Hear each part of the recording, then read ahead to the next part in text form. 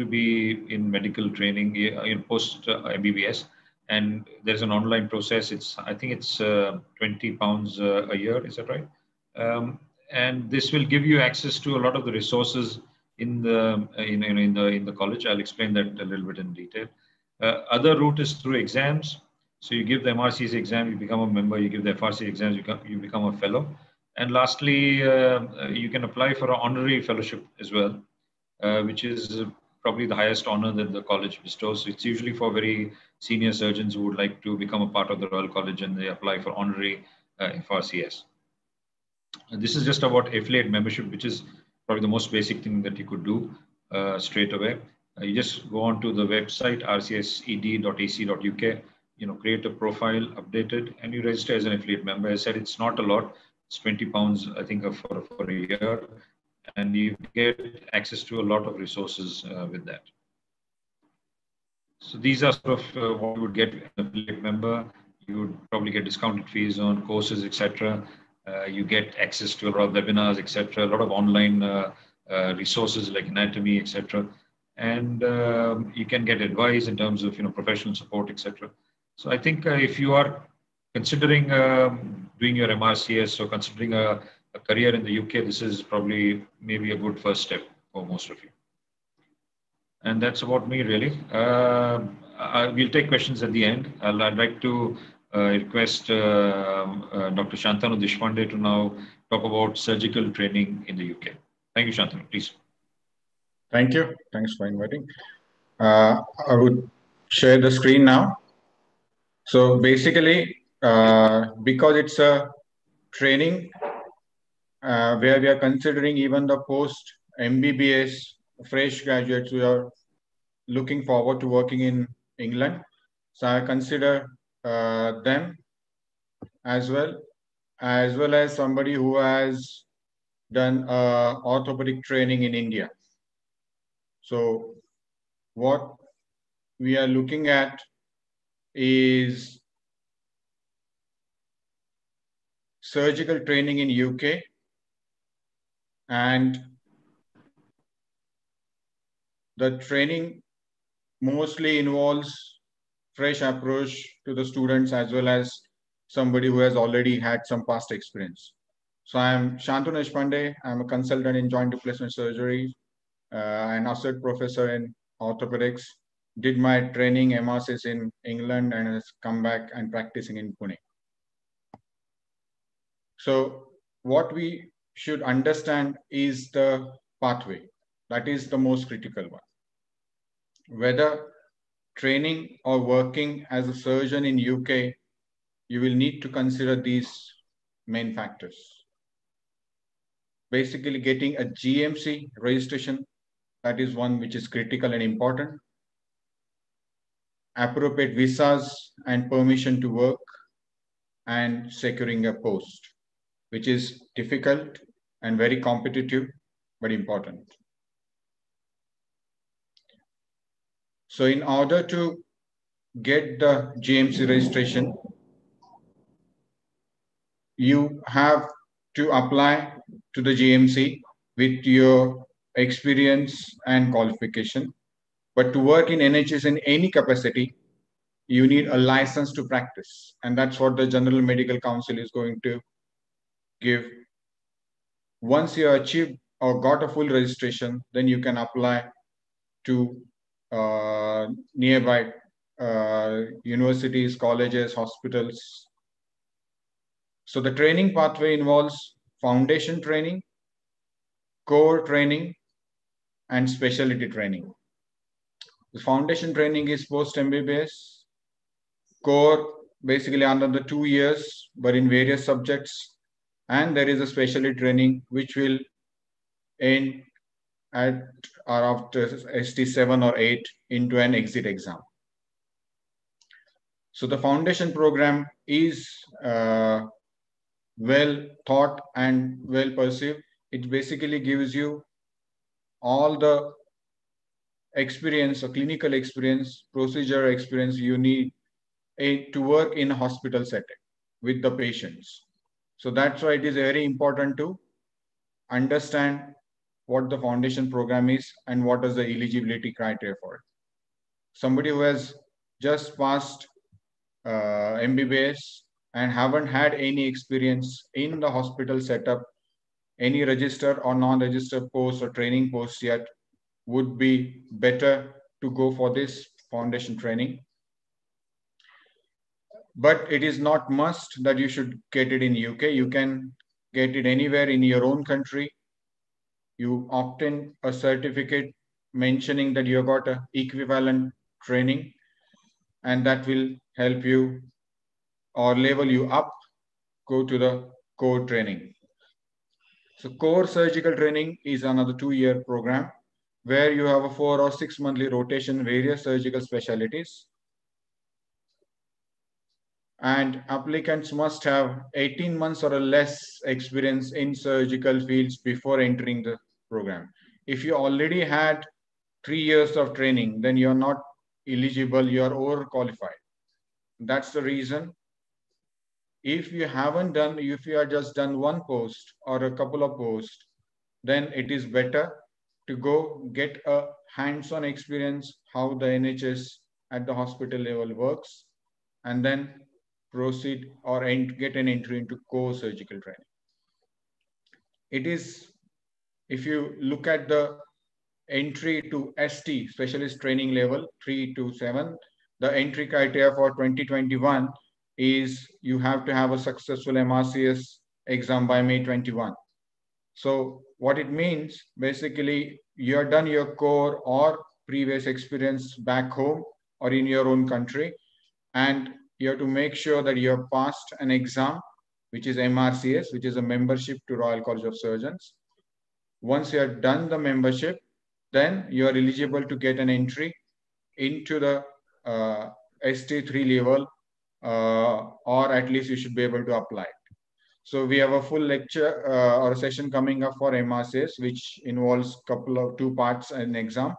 And my friend, Dr. Umesh, will tackle those questions and will give you more insight into the MRCS exam itself. So after MRCS, once you enter into ST3 level, as you understand, you already have a 24 hours of surgical training. Core competencies is already achieved. MRCS is already done. And that's a stage where you will enter into ST3 training, and which will go on to ST8, Specialist Training 8, leads to Certificate of Completion of Training, CCT, and FRCS. ATLS, Advanced Trauma Life Support, Basic Surgical Skills course, these are all very, very important and especially critical when you're competing at high level to secure a job after your training back home. So make sure you try to get into those trainings or courses. So once you are passed to MRCS and if you're applying, you have to make sure your portfolio is good. You have to have a clinical and procedural experience, get a good courses or highlight your achievements. Make sure you are participated in one of the clinical audits, so a couple of them. You should be doing some teaching to your students, but make sure you document them, get a training in how to teach. There are special programs into it. Make sure you got some presentation publications, and you have to make the interview or whenever you're applying that you have some leadership skills, you are a good team player, your sports or your extracurricular activity also matters. So there was earlier one of the questions, how to get into the system because there is a big competition and it's going to be tough. These are the things which are going to help you, because at one level, post MRCS, post MS Orthopaedics from India, almost everybody academically is at one level.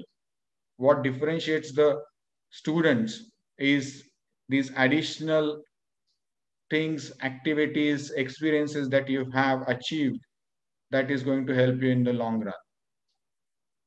But always, as I say, mind the gap, because this is what you will see when you enter the UK, you will hear this as soon as you hit the Heathrow and you are entering the UK, you will hear this announcement, mind the gap. And this is really, really critical to have your own orientation or at your realistic expectation about what you want to do when you go there and what are the low difficulties you are going to feel. So this is very critical. Understand that there are going to be cultural differences. There is going to be a professional and social life differences. It is tough moving to a new country and different environment. So do take time to settle. And mental preparation along with academic preparation is very critical to survive or sail through initial months, years is very important for a trainee or a student who is trying to achieve or aim to go to UK for further training. So just coming to an end of my presentation, definitely NHS is a better healthcare system, has its own challenges and unique problems. So the surgical training there is very, very good, especially in terms of patient sympathy, patient empathy, how to look after the concerns of the patient and decide your treatment plan.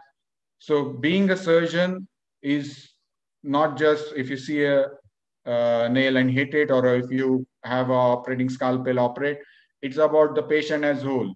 And that's what I understand, that's what has helped me in my personal surgical life after training in UK, to look at the patient as whole from social, emotional point of view, as well as the surgical point of view. So post training, you would get consultant jobs in UK. You can think of coming back to your own country, and whatever you learn, you can practice at your own country. But it is important that you work hard and carve your future for yourself. Try and absorb and learn as much as you can while you're in part of the training, and come out as a better surgeon. So thank you. I would hand over to Dr. Umesh regarding the MRCS exam. Thank you. Murtaza, can I start? Yes, Shantanu just stops. Yeah, thank you very much, Dr. Shantanu. I'd like to now invite Dr. Nagare. He will speak specifically about the MRCS exam. Umesh, please. Okay, good afternoon, everyone. I would like to share my screen now.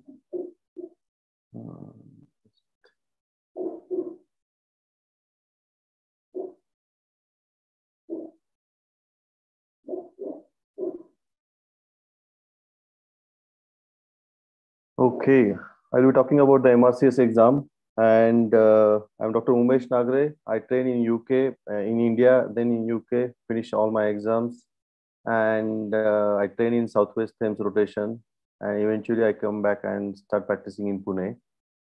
And second thing is I'm examining on MRCS examination overseas, India, and even in UK since last 6 years as an examiner.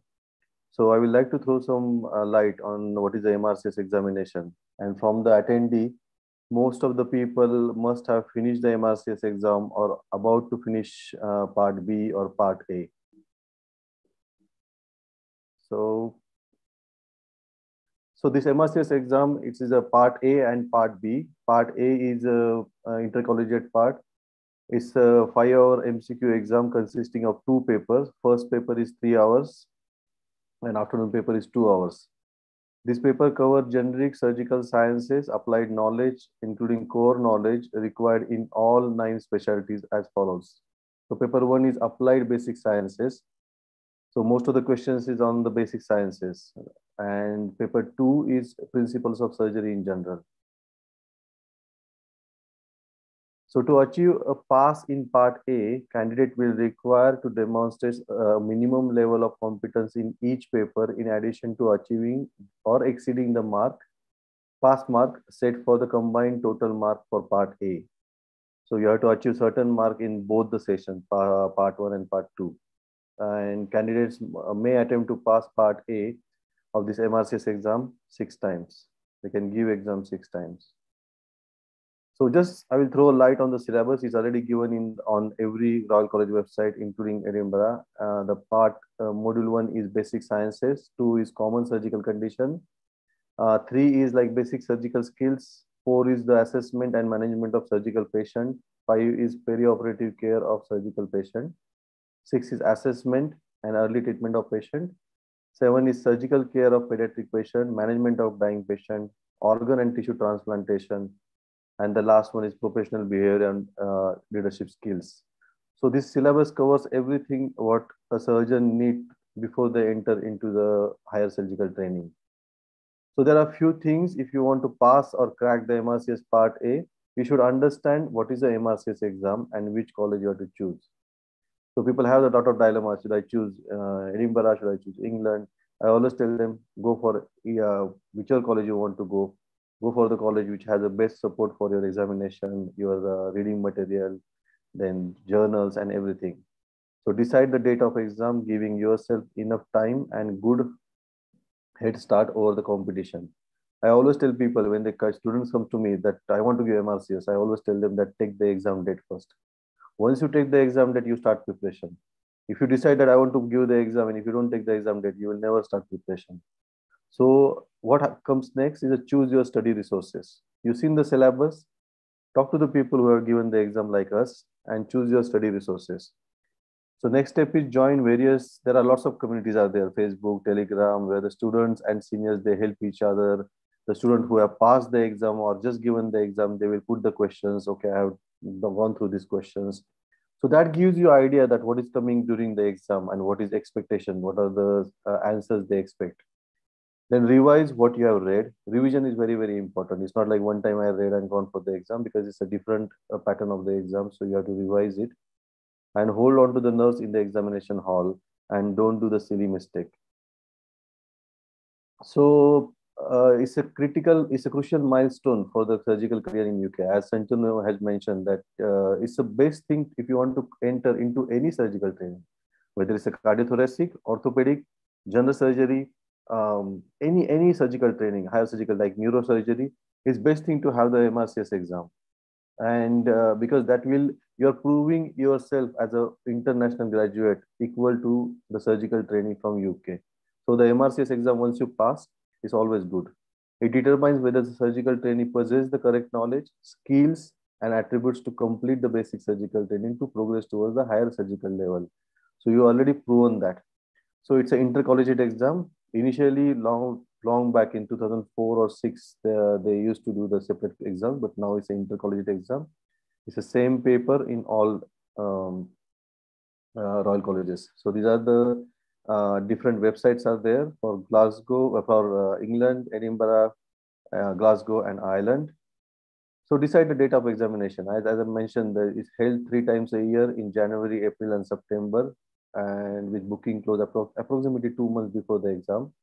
So once you decide, book a date for the exam. Until you don't book the date, your brain will be in denial about the exam preparation. So if you are really serious to go for the surgical training in UK, start it immediately. So I always, people ask me that which is the best time. I always tell them that earlier the better. Once you are doing the internship of your curriculum, after finishing your MBBS, you are really fresh for this examination. You have read everything, and this is the right time you should book for the MRCS exam, because once you get the MBBS degree, you take a date and you give the exam immediately. So what book I should read for MRCS exam depends on the when you starting your preparation. So work on your weak areas, strengthen your basic first, because this is more on basic, and mix it with the right proportion of MCQs. Practice every day. So you have to at least decide that, okay, I will solve 50, 60 MCQs every day, and you will do it very well. So do many MCQs, IMQ throughout the preparation. Do the group studies. It always works very well. So there are theory books, basic theory books are there. You have to read these books, like Basic Sciences for MRCS given by the Andrew Raftery. This is like a Bible. You should read this book. Then there are certain essential revision notes are there, like Kathleen Patchman Smith, part 1 and part 2. Then there is Oxford Handbook of Clinical Surgery is there, which is one of the best books, small book, but you should read it very well.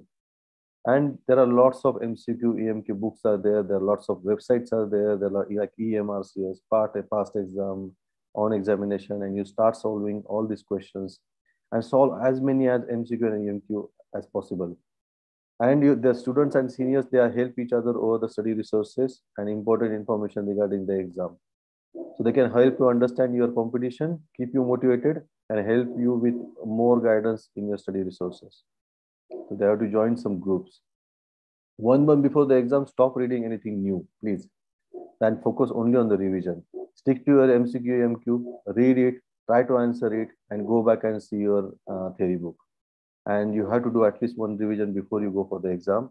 During the exam day, stay composed, read question carefully, because this exam, you cannot go back and say, okay, I will solve this question later. So read the question carefully, read line by line. Your answer is given there. I always tell people that your answer is given in question itself. So mark the option as you attempt the questions and mark it immediately. So because there is no time that I will mark it in the question paper and then on the answer sheet, there's no time to come back. It's a very time ticking exam. And keep track of time. That is very important. Remember that you have less than a minute to attempt each question. So time is one of the important factor in this. Avoid silly mistake. Keep your senses working, and don't get nervous. Have a good breakfast and stay energized and hydrated. You can crack this exam very well. So once you've done your part 1 examination, like a part A examination, you go for the part B OSCE. So this OSCE is totally a different exam than the Indian scenario. So you can go on the intercollegiateexams.org.uk. Lots of things have changed. So the OSCE consists of the 18 examination stations. Each station is 9-minute duration. This station will examine the following broad concepts, like applied knowledge and applied skills. So knowledge, anatomy, pathology, surgical pathology, critical care, and surgical sciences stations will be there.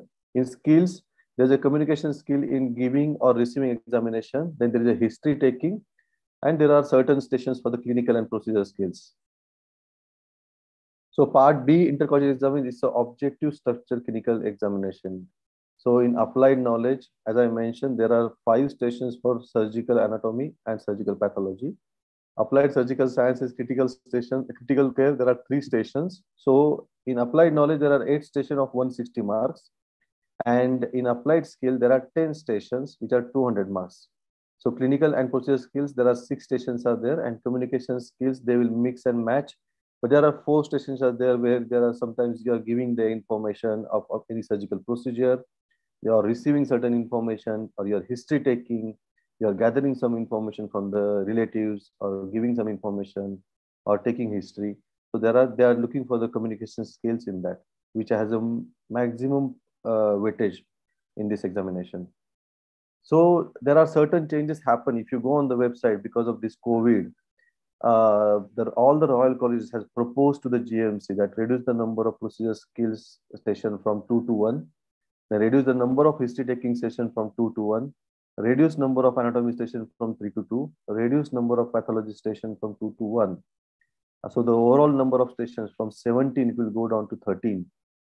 And this reframe of physical examination station to allow them to deliver without a patient or actor present by focusing on identification or discussion of signs and symptoms with the examiner. And there will be discussion followed by what is diagnosis and what are the further investigation. But we are still waiting for this. So you have to keep update on the intercollegiate MRCS examination website, which I mentioned just now. That is very, very important, because they will be doing the exam in May, July, and October. This is about the part B, because there was no exam in February. So they're thinking of reframing the procedure skill station to allow to be delivered without actor present there or remotely if necessary. We have to get the guidelines. We are still waiting for guidelines, and introduce the single pass mark for the entire circuit rather than separate marks for knowledge and skill component. So you have to keep update on this website and look for their announcement. Whatever changes are there, Royal College will be communicating with you through email, through letters, how the exam will be conducted. And they are learning for this. They are thinking of running this examination with maintaining the social distance in person. However, if this is not possible, then to be delivered remotely using a bespoke video conferencing software. So the candidate will be sitting in India. They will have the internet and video access and on laptop, and they will do the examination. But this is not decided yet. And candidate will be informed the method of delivery when they will receive this communication letter from the examination department. So we discussed about the examination. So what the GMC domain are checked during this whole process: clinical knowledge and its application, clinical and technical skills, communication, and professionalism is very, very important. There are certain books are there I mentioned here. They are not like a standard books, but we have gone through this, and the knowledge and everything is given very well in that. So doctor exam book is there, revision guide for part OSCE part B, and there is one more book for the clinical examination and communication skill. Main thing in part B is practice. You have to practice, and you have to read, and you have to read lots of books. Anatomy, these are the books mentioned here. Then there is surgical critical care by Mazhar Kanani and Simon Lemmy. Then the surgical critical viva is also there by Mazhar Kanani.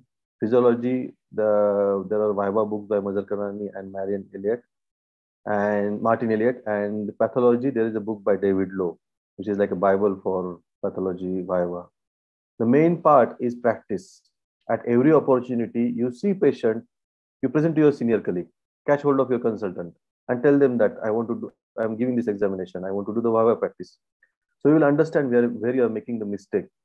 And its deliberate practice is very, very important. Listen to what you are saying and then think over it. If there is a communication skill station is there. If you're collecting information from patient, so you have to show the empathy, sympathy, then your body posture. See, lots of small things are very important where we are marking you during the examination. So prepare study groups. Don't study together like just alone. Prepare study groups. It's the best way to practice because you can give the feedback to each other. You can learn from the other people, and you can revise and prepare for the specific scenario also. Definitely do a MRCS Viva course, whichever is available close to you. There are lots of courses in UK. I have done St. Thomas's course. I still remember that long back. But they will guide you. You get the tempo of examination. When you go examination, you are not worried, and you know what you're going to ask in examination. So do those courses. In India also, there are lots of courses out there. So in summary, don't underestimate the communication skill element of the examination. Even if you think you are a good communication skill, we are very critical as an examiner in your communication skill, because we need to make sure that you are safe into the medical practice, you are safe into the surgical training, and make sure you know your game, how to pass the exam. Deliberate practice at every opportunity is very, very important. And again, remember your communication skills are being continually assessed. Use it as your advantage. Because that is the one we mark it everywhere in all stations. Thank you.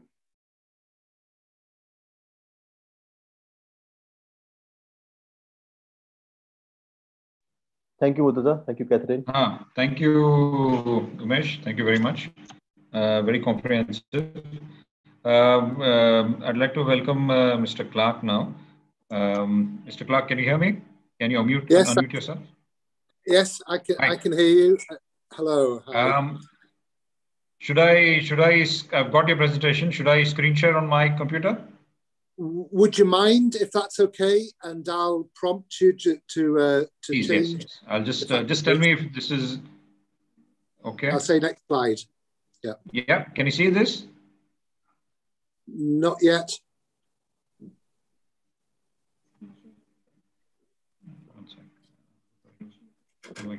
Sorry. Murtaza, share your screen. 1 second. I'm just trying. 1 second. Yeah. Lovely. Okay now? I think it's coming. How do I... Yes, we can see. Yes. That. 1 second. Just 1 minute. No, just give me 1 minute. Just give me 1 minute. Just give me a minute. Sure.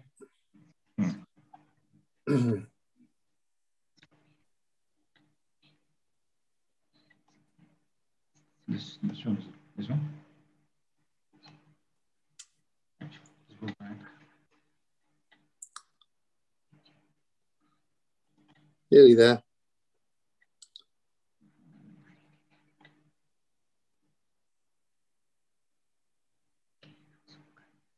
Go back to the first one.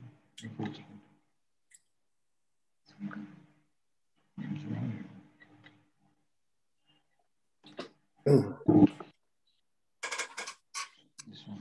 Nice. Okay. Please go back to slide 1. Go back to slide 1. Yeah, 1 second. Okay. Is that okay, Stuart? Yes, that's okay for me. I'm fine. I'm all right with that. Yep. I'm just going to mute myself. Just tell me when to, just prompt me when you want to turn, yeah? Will do. Lovely. Okay, thank you very much. Sorry, I've had some technical issues at my end, so I thank you very much for bearing with me, and thank you very much, Murtaza, for inviting me to speak. I've listened to parts of the past 2 talks. They've been very comprehensive, and I think I may touch on a lot of what's been said already, but I hope it will supplement and help everybody who's listening in terms of training and the examinations in the UK. I have a slightly different talk in front of me, so I will fill in at various gaps of slides that you won't be able to see, but Murtaza will has kindly asked me to help you through this. So I'm Stuart Clark. I'm Dean of the International Postgraduate Deanary of the Royal College of Surgeons of Edinburgh. I'm a council member and trustee of the Edinburgh College. I host, supervise and examine regularly in MRCS, both in the UK and abroad. And in the day job, I'm an oral maxillofacial surgeon in sunny Manchester. Sunny is obviously said with a wee bit of tongue in cheek. Next slide, please, Murtaza. Next slide. Lovely. So I'm going to talk about the UK surgical training first, with a bit of an exam component to it. In the sense of, in the UK, you qualify in medical school after 5 years of training, and then you go in through a national selection process for foundation training. That's a 2-year, essentially old house officer type post, during which you will gain what's called foundation competencies. Once you've achieved those competencies over a 2-year period, if your chosen career is surgery, you will then apply through national selection to go into what's called core surgical training. This is in old money, as it were, the old SHO jobs of basic surgical training. This involves 2 years of core surgical training. CT1, CT2 is what is commonly called, or there are now what's called run-through training posts. So somebody can now in some specialties, what I've cited there is cardiothoracic, maxillofacial surgery and neurosurgery, for example, you can start your specialist surgical training as an ST1 rather than doing core surgical training. More of the surgical specialties are starting what's called specialty training, but there is this 2-year basic period of time where you're learning the basic surgical skills. The vast number of people will do it through core surgical training. Next slide, please.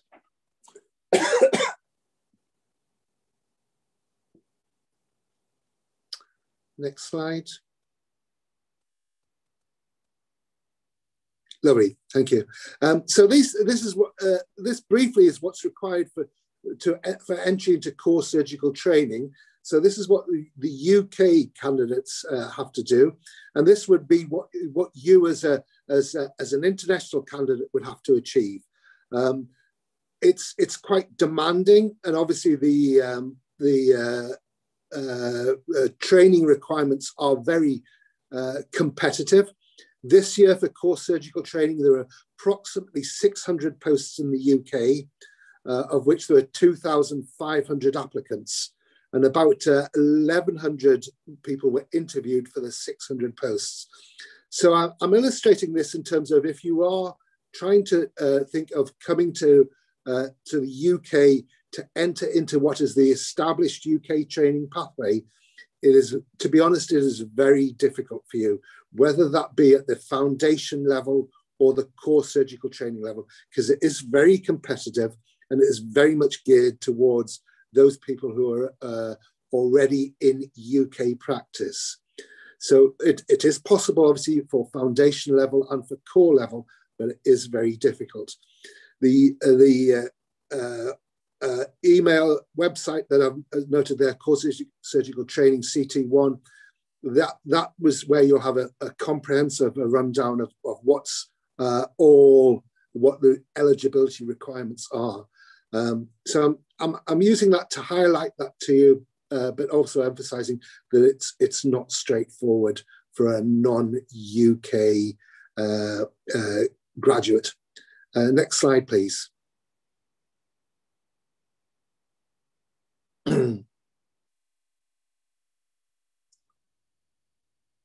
Next slide.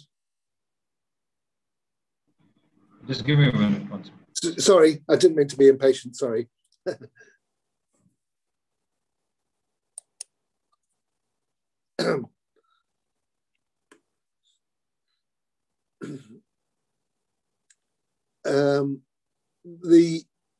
next slide, specialist surgical training. Now, this is probably of more interest to you, I suspect, as international graduates, in the sense of, as has already been hinted at already, MRCS is, or an equivalent to an MRCS, is mandatory for entry into specialist training. So passing your MRCS Part B is critical for this step. Again, it's national selection for each specialty, whether that be cardiothoracics, general surgery, vascular, whatever. The selection occurs either once or twice per year. It can be very competitive. The number of jobs in each specialty vary from year to year according to the vacancies. It's throughout the UK, whether that be London, Southwest, Scotland, Northwest, wherever. They are usually 5-year training programs. There can be fellowships within those. You can do specialist knee fellowships or specialist urology fellowships, again, for example. And during that 5-year training program, you have what's called ARCPs.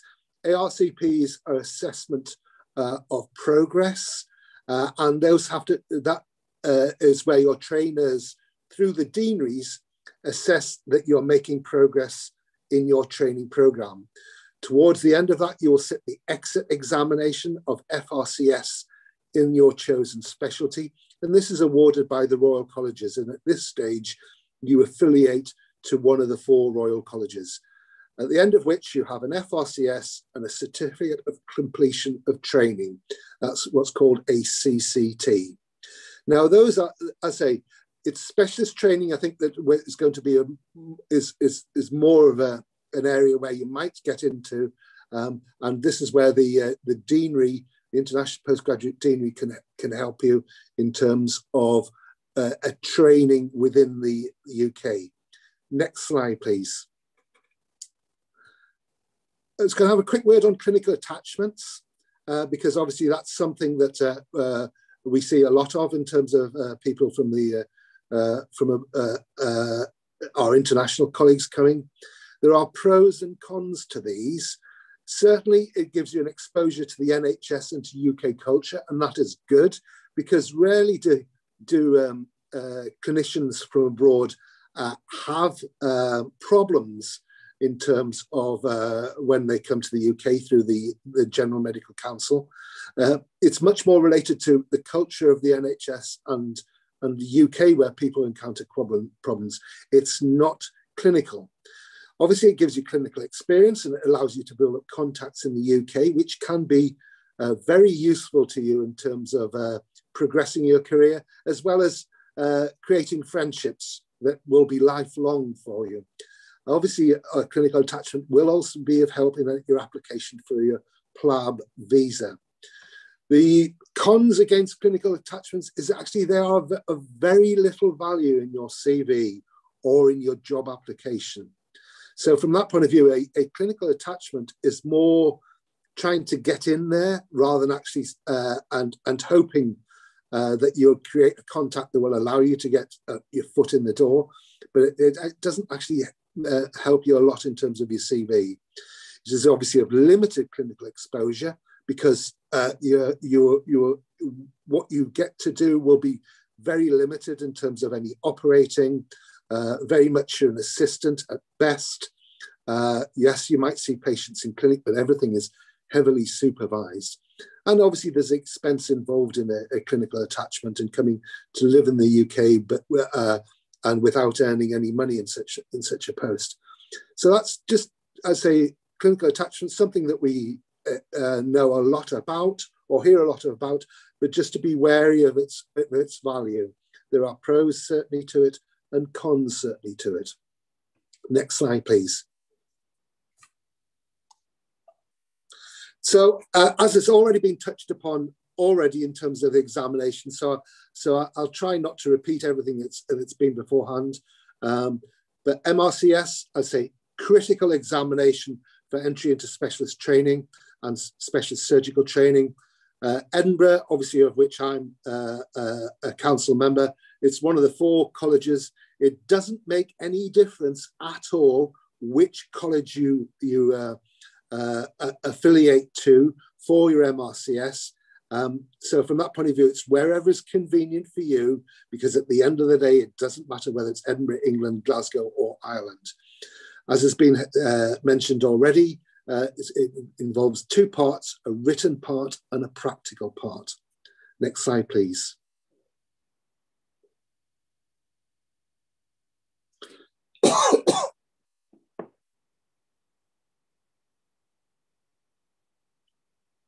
Yeah, next slide.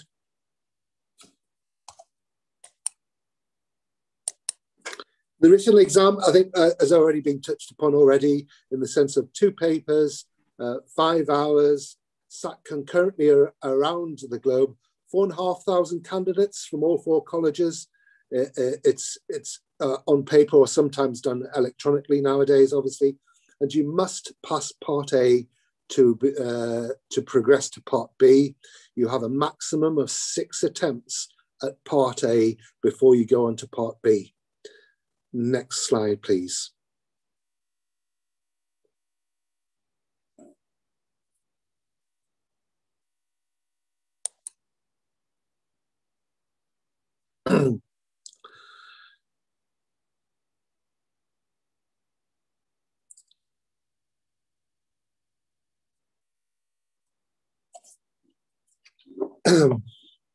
The next slide is essentially what's involved in Part B. I think we've touched upon this already in the sense of it's 17 station pre-COVID. It was 17 stations and it was split into 2 parts, essentially, applied knowledge and applied skills. You had to pass both of those sections, applied knowledge and applied skills. And as already been stressed already, communication is an important area that is assessed in every single one of those stations. So 18 stations, 9 minutes duration in each station. Those are the 4 domains that are regularly marked. And that was the examination pre-COVID. Now, next slide, please. COVID changes. So as has been said already, as a result of COVID, the examinations that were held in November of last year in the UK, and the examinations that will be held in May of this year in the UK have 13 stations. There is no examination of patients. There is no prosections. So there are no prosections for anatomy, but there will be photographs for you to identify various structures on specimens. Other changes is that previously there was 1 minute between each station. That has been extended to 2 minutes. So that's a lot more time between stations for candidates to get to relax from the station that they've just been to be able to find the next station, to compose themselves before starting to read the next question. So that's increased to 2 minutes between stations, and that has been that's something that's been appreciated by candidates as well as examiners. Obviously, in that period of time, the stations will be wiped down so that you're minimizing, obviously, the potential transmission of any COVID-related diseases, or COVID-related diseases. There's now an overall pass for this exam. You don't have to pass the two separate entities, as I said, of applied knowledge and applied skills. It is an overall pass, but it is still split into two circuits. One circuit of 7 stations, another circuit of 7 stations, but obviously one of those is a rest station to accommodate for the full 13 stations. So it's still 2 circuits, an overall pass, 2 minutes between stations, and it involved 13 stations. As I've said, this is for the examinations in May. It has not been determined as yet whether the examinations that will be completed later on in the year, so we're talking about hopefully from September onwards, that will be international, back to the international style of examinations. It hasn't, or international venues, sorry. It hasn't been determined whether it will revert back to the 17, 18 stations or stick with the 13 stations. That is still to be decided. It has been shown statistically that 13 stations was on a par with what the old examination provided. So, and as I said, there are changes in the COVID changes that have been very beneficial. So what is going to happen later on this year for MRCS Part B is undecided in terms of its format. It still could be 13 stations. It could revert to 18. 2 minutes will certainly stay because that was being shown to be of value, and it's as will 2 circuits. So a little bit of uncertainty there, but that's how it is, I'm afraid, for the moment. Next slide, please. This is just a list of surgical examinations that are undertaken by the Royal College of Surgeons of Edinburgh. Just to bear in mind, there are diplomas there that you can see, fellowships that you can see there that could be of value to you in terms of supporting your career and giving your career credibility. Obviously, I've focused a wee bit on the MRCS because that's an important one for your career as a whole. But just to bear in mind, there are others that would be of use to you in terms of your surgical careers. Next slide, please. So in terms of the training side of things, and this is where I'll for the rest of the talk, really essentially talk about the International Postgraduate Deanary and how that may be of help for you to come to the UK to attain training in the UK for up to 2 years and for you to take those skills back to your home country. So we in Edinburgh have been undertaking this for over 25 years. It's gone through a number of different titles in terms of overseas doctors training, International Medical Graduate Scheme, the RISP scheme, which we in Edinburgh developed in September 2015. And overall, we've trained more than 1,000 international medical graduates. Now, to simplify and refine and rationalise the schemes that we as the Edinburgh College have run, We've amalgamated them into what we call the International Postgraduate Deanery, which commenced in May 2019. That was a very successful amalgamation of things that was obviously a wee bit interrupted over the course of the past year, but it's now fully back on scheme in terms of accepting. We never stopped accepting people, but obviously the training was considerably restricted by what we could provide as a result of the COVID situation. Next slide, please. The role of the Deanery in this, in terms of comparison with UK training, as you see on the left there, UK training overseen by Deaneries, provided within hospital trusts, training post-Deanery approved, provided by trainers with a learning agreement. In the International Deanery, the UK training is overseen by the Deanery, so very similar to UK training, provided within a hospital trust, so very likely within one trust, certainly for 1 year. Some people change for a second year, but it's usually only in the one trust. It's a training post that's approved by the Deanery. It is again provided by trainers in exactly the same way as UK trainees have. And it's also there's also a learning agreement involved in this, where you, the trainer, and the trainee agree on what you can achieve during the course of your stint in that hospital, in that training environment.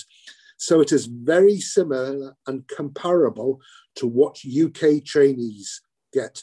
We emphasize that by joining us through this Deanery training scheme, that you are to be trained. You're not there just to perform a service commitment. You're there to be trained and gain skills.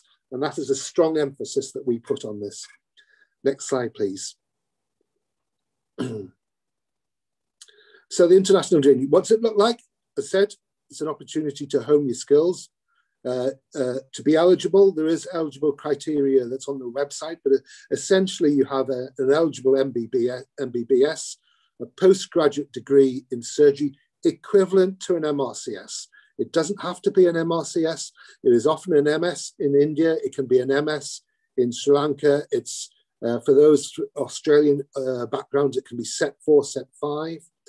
The posts are in subspecialty trainings, so that's from ST3 onwards.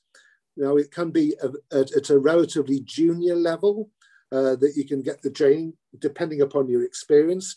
It can be at a very advanced level. Certainly there are a number of advanced training opportunities, let's say in robotics, for example, in neurology.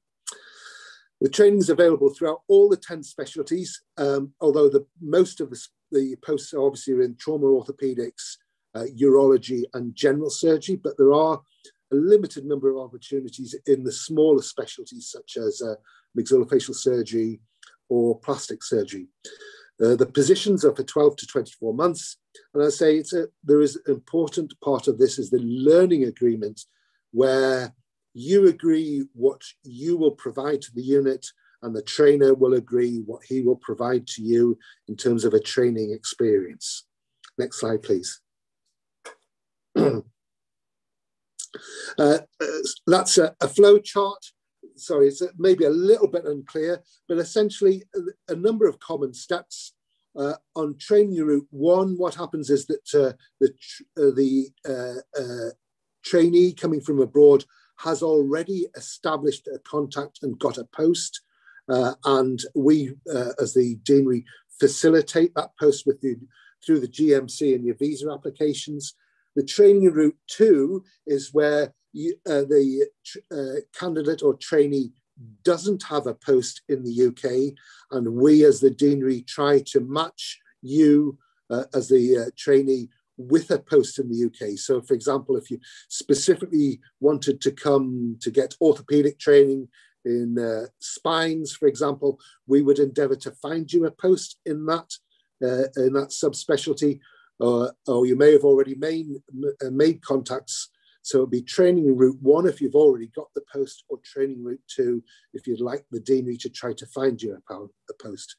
Undoubtedly, most of the people that we see through the programme have already established a post. So it's training route 1 is by a long way the more popular route. Next slide, please. So, as I said, the Deanary is a combination of the 2 previous schemes that we ran. There's a strong emphasis on quality assurance, and we aim to have identical quality assurance to each trainee, regardless of how they're appointed. We do put a strong emphasis on an induction to the NHS and UK practice, because as I've already hinted at already, problems that people, international graduates have is very much more related to culture and NHS practice than actually clinical expertise. Clinical expertise, the skills that you have are very comparable to many UK trainees. So it is rare that any problems arise out of clinical acumen or clinical ability. There is a cost involved in this as a fee, depending upon whether the Deanary finds the post or we facilitate the post that you already have.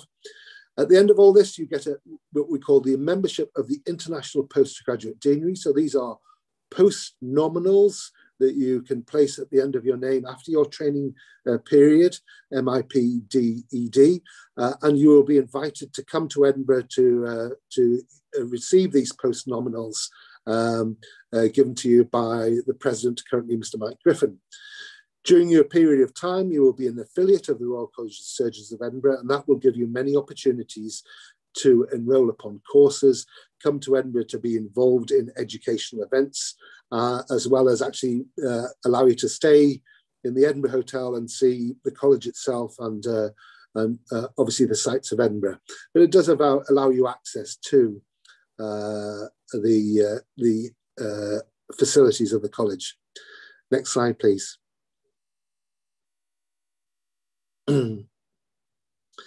So to be eligible to work in the UK through the International Postgraduate Deanary, as you gather there, the eligibility involves you must not be a resident of the EU.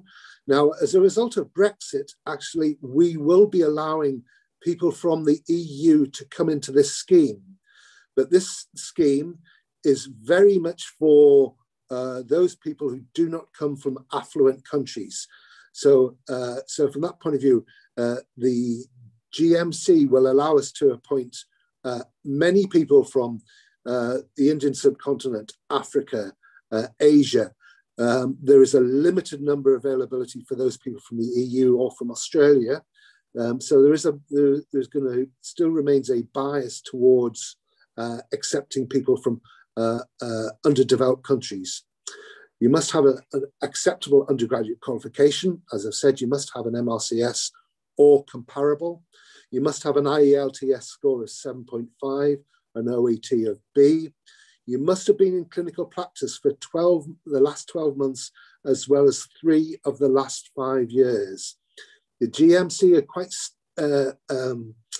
strict upon this. They will allow a month, I think, in the past 3 to 5 years, or a month transition in the last 12 months. So, for example, if you've been on holiday, maternity, or anything of that sort, but anything much more than 3 or 4 weeks, they will not allow your application to proceed. So they're quite strict upon that. The support that we will give you as the International Deanary will involve sponsorship for the GMC, support with your visa. We'll, as I say, give you the RCSEd affiliate network. We also help you with access to a banking account in the UK.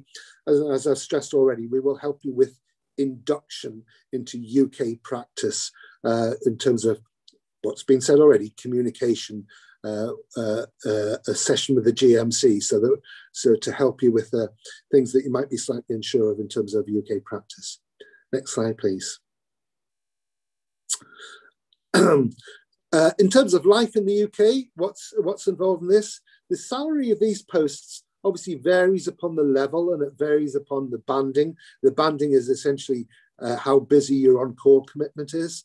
But the salary is approximately £45,000. That's a take-home of £3,500 per month. And from what the currency converter told me, that's approximately 350,000 rupees per month.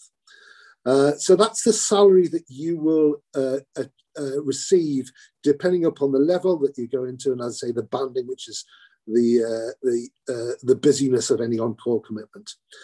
Accommodation can be expensive, particularly in London, which, as I say, we're talking about £1,200 to £1,500 per month. So you could readily see more than a third of your salary going on accommodation alone. Travel in London, you're unlikely to have a car because a car is of no specific benefit in London. But you're still talking about travelling to and from work will be approximately £75 per month. If you're obviously not in London and you're more peripheral, you're more likely to have a car, but just bear in mind the expenses involved in that in terms of tax and insurance and the like. So that's roughly what to expect in terms of the salaries and the like in the UK. Food can be inexpensive. It can also be very expensive depending upon what you choose to eat. But food can be very inexpensive. And from what I gather, a lot of people can save through the salary that they receive, but you've got to be, I suppose, what we call in Scotland, a wee bit canny about things in terms of make the best use of your money. But as I say, you do get paid, and that's the approximate salary that you will get. Next slide, please. Coming to the end. So how to apply? You go onto the Royal College of Surgeons in Edinburgh website. If you look at sponsorship, that's one access to it. The other access can go to the website and just look up International Postgraduate Deanary through the search facility there. As I've said, the two training routes, if you found a post or you're seeking a post, you submit a copy of your CV and an operative summary of the last 12 months. That gives any prospective a trainer or employee a means of ensuring that the post that you will go to will be suited to you and that you will get trained in that post. And the Deanary obviously will reply with a full application pack and what's required, and obviously endeavour to help you in terms of any way we can in your training. The next slide, please, is the last slide. It's a wee bit busy, but it does give you some email addresses in terms of the International Postgraduate Deanary. The second one there is what's required for foundation training. The third one there is core surgical training, one I've hinted at already. And the last one there is specialty training recruitment, the person specifications involved in those. So that's a busy slide, but it does show you the various means of entry into training in the UK, whether that be immediately after your medical degree, after you've done your foundation training, after you've done your core surgical training, or entry into specialist training. I say those are for what's required for entering in a UK training programme. The International Deanary is here to help you to get 2 years of proper training for you to take your skills back to your own country. I'm happy to take any questions as best as I can through the facilities that Murtaza's kindly helped me with to allow me to give that talk. I'll happily take any questions now, or by all means email me. And I think we've got Catherine Thwaites, who's the International Administration Manager, who can also help with any admin queries that I might be a little bit rusty upon. Thank you very much, and thank you, Murtaza. Yeah, thank you, Stuart. I think it was quite interesting. We'll take questions for around 10 minutes, if that's okay. Yes, I'm perfectly fine about that. Dr. Neeraj, can you enable questions if people want to ask?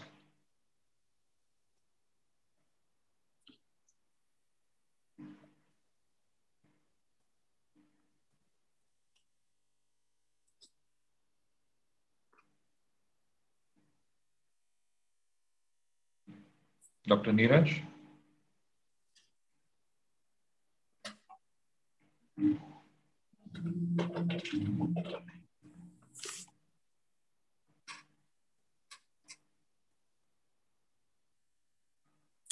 Murtaza, people are raising the hand. There is Dr. Darshil, I think, who wants to ask the question.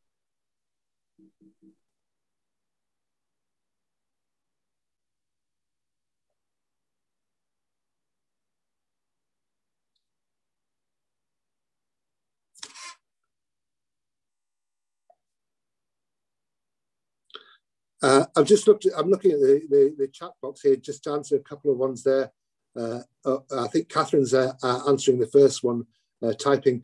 The second one, MRCS, is it a mandatory prerequisite for RCSEd? An MRCS or equivalent for the International Postgraduate Deanary.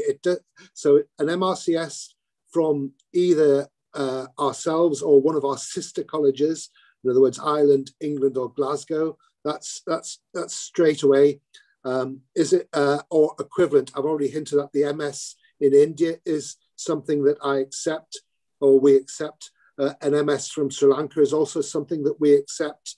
So an MRCS or its equivalent is mandatory. I think Alafia is typing the next one. Can I take a Orthopaedic? Yes, you can. That's that. I'm happy to obviously to take any verbal questions. I think they cannot ask verbally because it's a webinar platform. Right. Sorry. I'll certainly answer. When are we supposed to do EPIC verification? Sorry, I'm not sure what EPIC verification is. I apologise for that. Should I want to apply through for the training through the Deanary if I have family of tutor support? You can certainly apply. You're applying through the Deanary for a training post. There's no problem whatsoever in terms of any dependence that you have. Certainly not from our point of view. There might be something in terms of your visa. I don't know, because obviously for your family to come to the UK, it might depend on your visa side of things. But if you've got a family of tutor support, well, I'd say the salary that you'll get is roughly £45,000 per year. You might be able to save on that and still be able to support your family. So if I clear FRCS Trauma International exam, will I get GMC? I'm not sure that about that in terms of orthopedics. I don't know whether Murtaza you could help with that. If I can, I think this is about the FRCS international exam. I'm not very clear myself. I think there's a lot of confusion about that. But I think that it is not recognized for further UK jobs, as far as I know. It is not. So it is not recognized. I think so. Yes. So yeah, I think it is an exam that you would probably do, and then probably sort of practice in India with it, I guess. Yeah, but so it's not recognized for the GMC registration.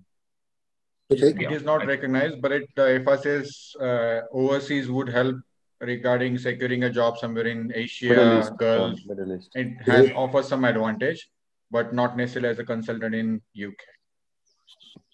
I just had one question. Stuart, really. You mentioned these 2-year fellowship programs. Would they lead to some kind of exit exam? And would it be the normal FRCS that is given in the UK, or would it be an FRCS international?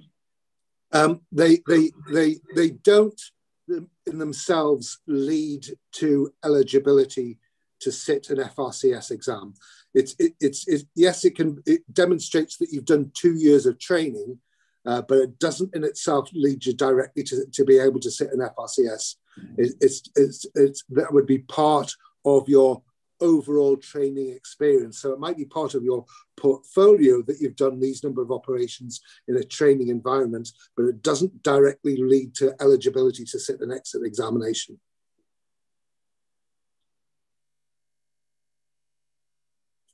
And just one more question: would it could you extend the fellowship after 2 years, or is it just a fixed 2-year kind of thing?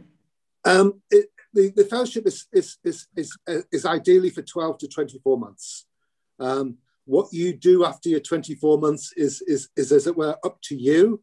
There might be constraints depending upon the visa that you've come to the UK with, because certainly some of the visas obviously are 2-year limited and don't allow you to take up a permanent post. But we do know that people change their visas afterwards and then go on to another job in the UK. So we do know that that happens, but that would be out with the deanery.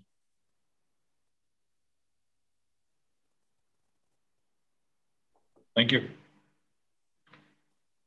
Just see if there's some more questions.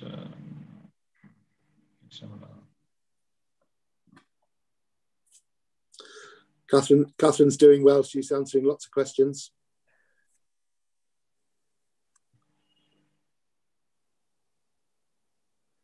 And as Dr. Sathwick talks about there, I wish to do shoulder specialist training. I think my answer to that is that you might know people in the UK that might be able to give you a post in the UK, and you can come to the UK and get training through the deanery in that respect, or you might ask the deanery through the second program, second pathway there to try and get you to find a post.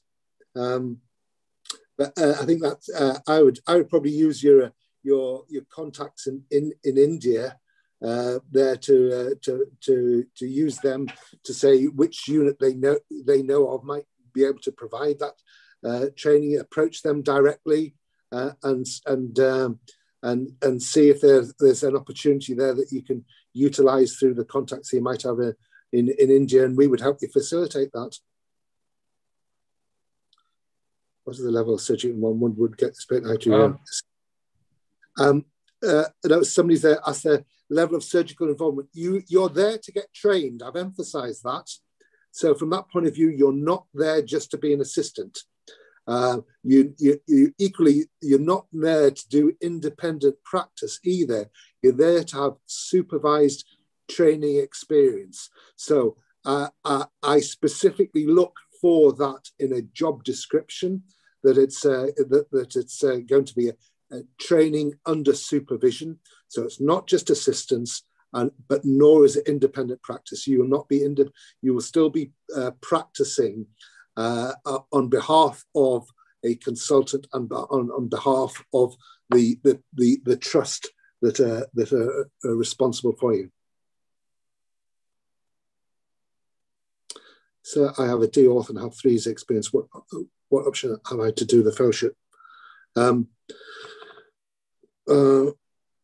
not sure what a D Orth is. Murtaza, you might be able to help me with that. What's a D Orth? It's not a qualification I'm familiar with. D Orth. Yes. Is it the one D Orth?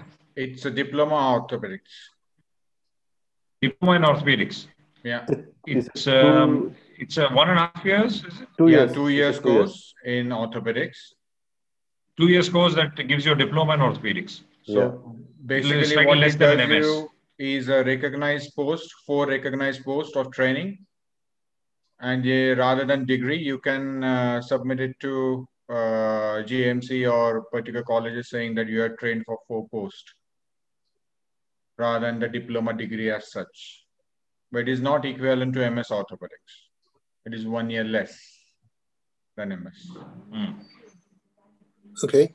In which case, if I see a qualification that I'm not familiar with, in other words, like a D Orth, then I would look at the curriculum that's involved in that, and I would look at the examinations that are involved in getting that qualification, because the GMC want me to review those to be able to say that they've sat an examination which has involved basic surgical sciences, which obviously most of them do, but also an examination that's involved examining patients and assessment of basic surgical conditions.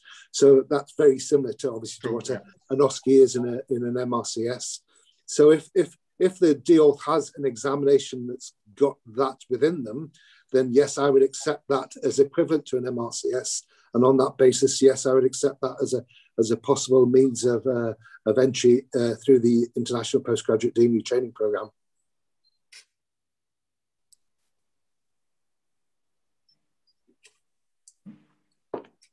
I think we've covered a lot of the questions.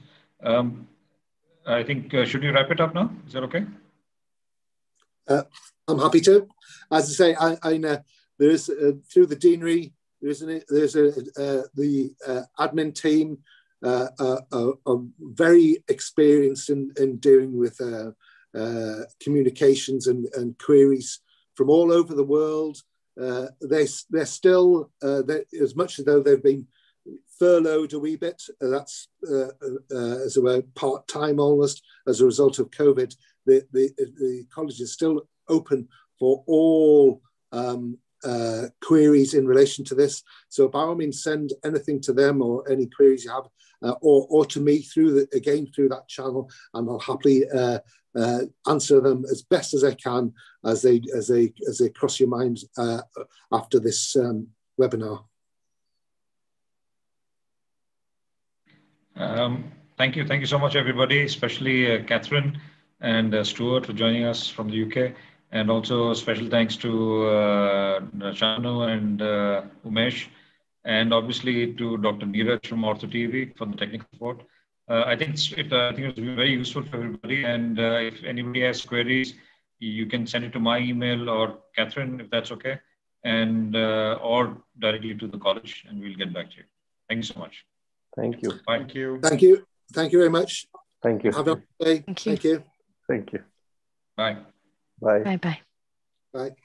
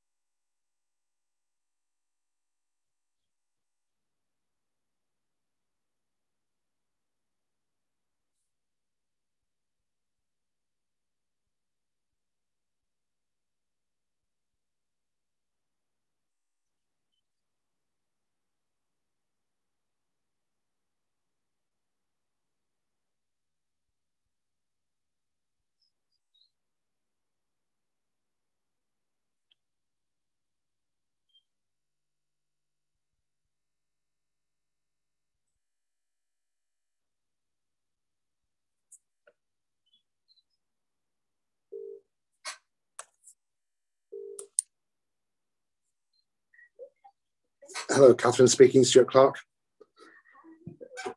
We got there in the end in a roundabout way, didn't we? We bit frustrating at the beginning there. I was going around in circles. I switch it off again, switch it on again. Oh, try this, try that. But no, we got something worked out. Thank you very much for all your help and effort there. I didn't see how many participants there were there. Did you?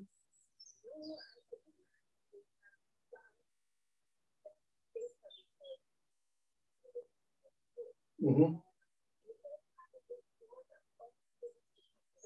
All right, okay.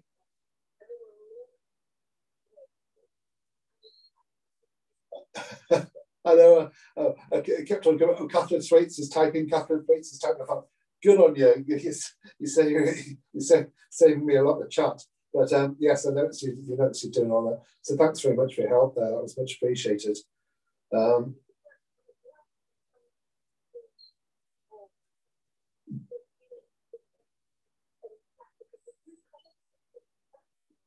Yeah, and in real time as well. I you know, as you're probably doing there, so you can answer questions as you go, rather than just having sort of a 50 to deal with in the last 10 minutes and you're quickly rushing through them all. And obviously, some by answering them at the time, then you're preempting a lot of other questions that might come along as well. So I think that works well. Yeah. I like the phrase tag teamers. Yes, that's good. No, well, thanks very much for all your help there. And sorry, I didn't mean to give you a panic right at the beginning by going around in circles a wee bit.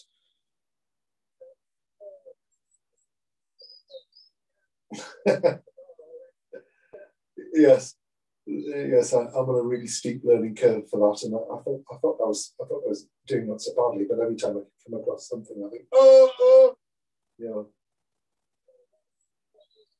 Yeah. Right.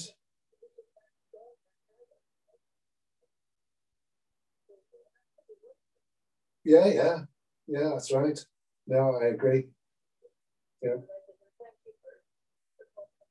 No, it's fine. Don't worry. It's a pleasure. Happy to do it any time. If you get any more offers, just sort of prod them my way. It's not a problem.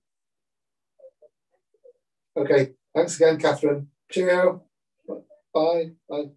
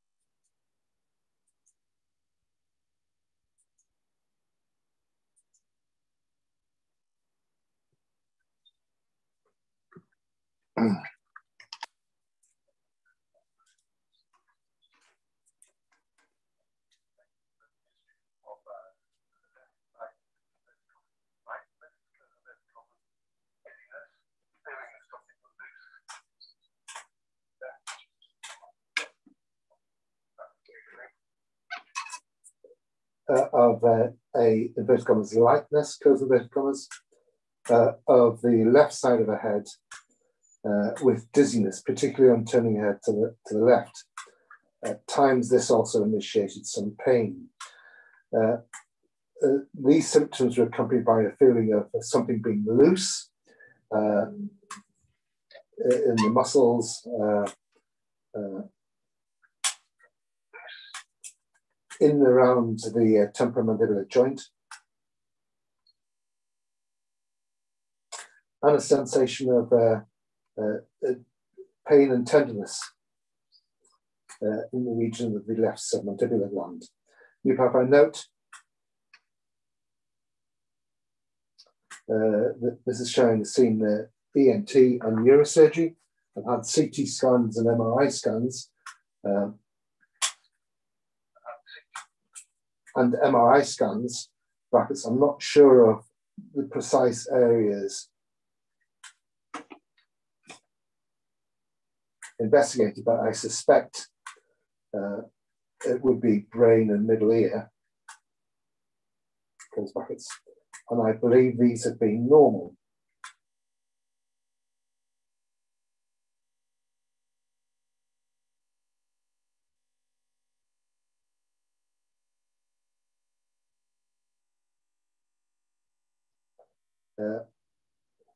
New paragraph. Mrs. Cheyenne, I believe, took amitriptyline at a low but steadily increasing dose. And after some initial benefit from this, had to stop the amitriptyline because of the increasingly sedative side effects. New paragraph. Mr. Cheyenne's symptoms are not worse through eating or chewing or movements of the mandible. There are only very occasional noises.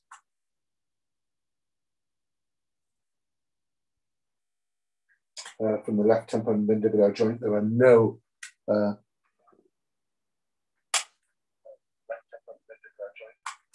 there is no history of locking, and the right side is asymptomatic. You have overall the symptoms are interfering with her ability to look after her young twin children. You have examination reveals minimal tenderness of the left temporomandibular joint. Out with this, the remainder of the examination was essentially normal. There was no specific tenderness of the muscles of mastication. Mrs. Cheyenne demonstrated a normal, good class 1 occlusion with no deviations on opening or closing. There was no tenderness of the sternocleidomastoid muscles of the neck. The submandibular gland was normal to palpate, and the mucosa within the mouth was normal. There was no cervical lymphadenopathy.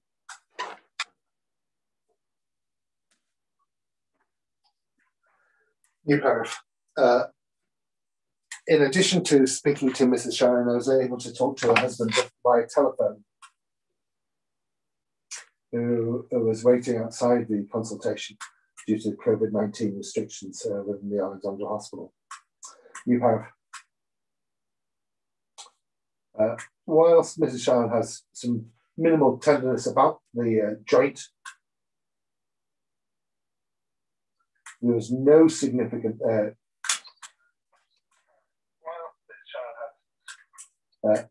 a minimal amount of tenderness and subsequently dysfunction of the temporomandibular joint. I do not believe there is any specific component relating to her main symptoms of concern, namely the lightness, the dizziness, and the sensation of something loose.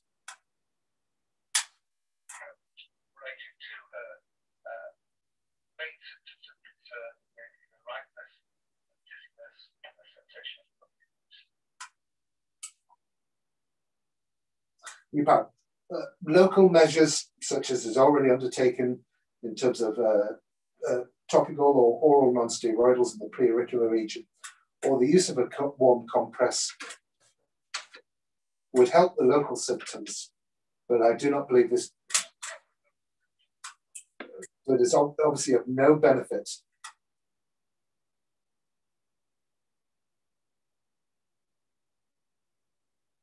to the rest of the symptoms.